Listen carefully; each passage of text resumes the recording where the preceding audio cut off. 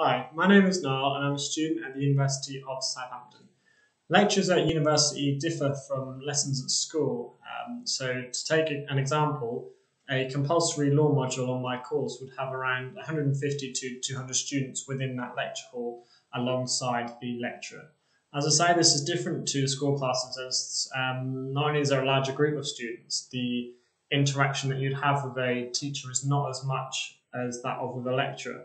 Although the lecturer will still ask questions, there is still an opportunity to answer questions during the lecture. There's less of a relationship between a lecturer and a student just during those lectures.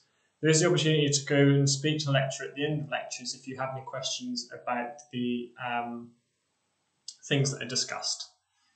Alongside lectures on my law course, there are tutorials as well. So a tutorial is more of a classroom based as it would be for those students currently at school. So you'll be in a group of, say, 20 students and you'll have preset questions that are set a week before the tutorial. So during the week, you work through the questions based on the readings that they provide. So the lecturers will provide, say, a case that you need to read or a journal article that an academic has written based on that subject, or a textbook that, say, covers areas of land law. You'll then have the tutorial questions for you to do at home, kind of like homework. So there'll be a problem question based on land law that are based on the chapters of land law that you have read in that book.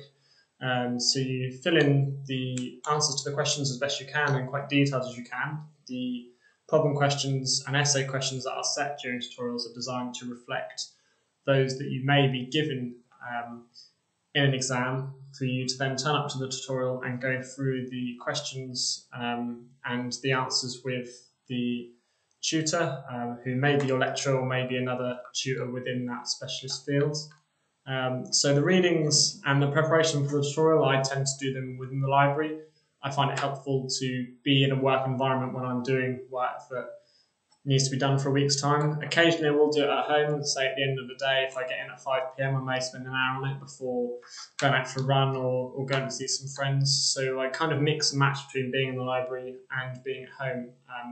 But each student is different. Some students may prefer to kind of work in cafes or work in a public workspace on campus, which are rooms where students can just go into to work.